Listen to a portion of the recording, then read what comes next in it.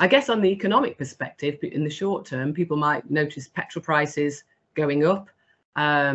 Also, you know, if the worst does come to the worst, other products could end up being more expensive too. Ukraine's one of the biggest exporters of things like chicken, corn, honey, barley, lots of other agricultural products. And I mean, for people who are less aware than you of Ukraine's resources and the size of the country, I mean, in terms of its ability to defend itself from being invaded already and potentially more action from Russia moving forwards, what is Ukraine able to do in terms of its capacity to defend its government, democracy, and citizens?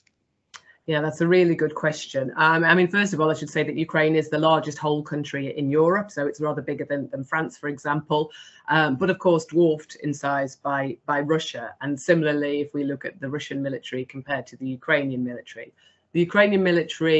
was in a very poor state when Russia invaded in 2014. So very famously, only 6,000 troops were combat ready at that time. And actually, the war in the East was fought initially largely by volunteers. You know, people literally buying helmets off Amazon or the Amazon equivalent and going off in their car to fight. I mean, it really was, people called it the crowdsourced war.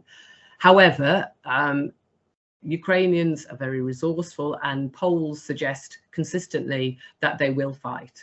Large numbers of them will fight. And of course, a lot of people, because of this war that's been going on for the past nearly 8 years, there's a lot of veterans that with military experience who are there and prepared to fight.